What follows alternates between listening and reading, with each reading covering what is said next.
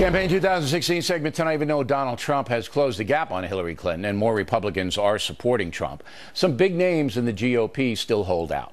Presidents Bush the younger and elder are not supporting Trump. Governor John Kasich of Ohio has actually written in the name of John McCain in advance voting. Former presidential candidate Mitt Romney says he will not vote for either Trump or Clinton. This now here in New York City, John Meacham, author of the book Destiny and Power, The American Odyssey of George Herbert Walker Bush, which is now out in paperback.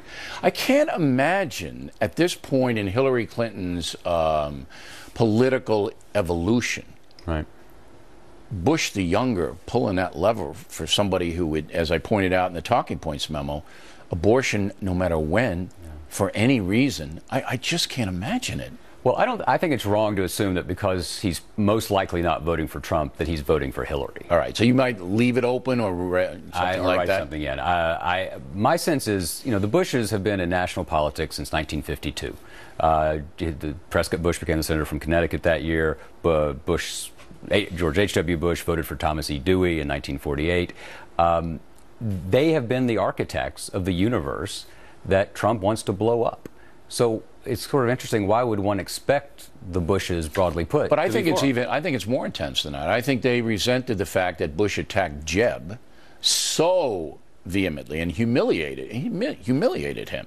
I think that's what the driving factor is here. I think it's larger than larger. I think that the fact that Trump brought up the attacks of September 11th, I think that he has made a central issue of trying to take apart an entire ethos. And the Iraq policy, that kind of thing. And so, again, I think the Bushes get a lot of credit for a really kind of dignified silence about this. Their silence speaks I don't know volumes. about that. I think it might be a divided thing. There are a lot of Republicans who are very angry about the Bushes, not because they don't like Hillary Clinton. It's not so much Trump. You got to get behind this great guy. It's we hate her. How can you ever not help get her off the stage? That's what I'm getting. But it's not. This isn't in a vacuum, right? So if you're George Herbert Walker Bush, if you're George W. Bush, you know what it's like to be president. And they simply, I think it's safe to say, I don't think they believe that Donald Trump should be president. But they don't believe Hillary Clinton should be president either, do they? But I don't know exactly. With that far left resume she's bringing in? But we have a choice now, right, between one of the most conventionally prepared people in history and one of the least conventionally prepared. And Trump embraces that, right? Right. He says, if experts were so great, we wouldn't be in this problem. He wants to blow it up. He wants to blow it up. They built it. They built it. Listen, I'm not criticizing the Bush family. I want everybody to know that. I think every American should vote their conscience. And if it were my brother who got slaughtered, somewhat unfairly by Donald Trump, I'd probably feel the same way.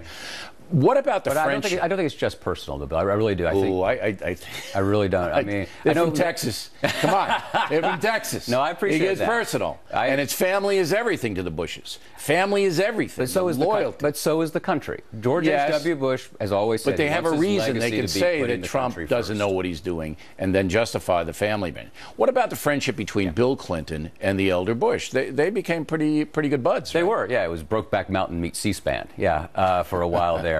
It's funny. Secretary Clinton, Hillary never really entered into that reconciliation. No. President Bush, 41, told me once in a classic WASP formulation. He said, "We like Hillary, but we don't know her."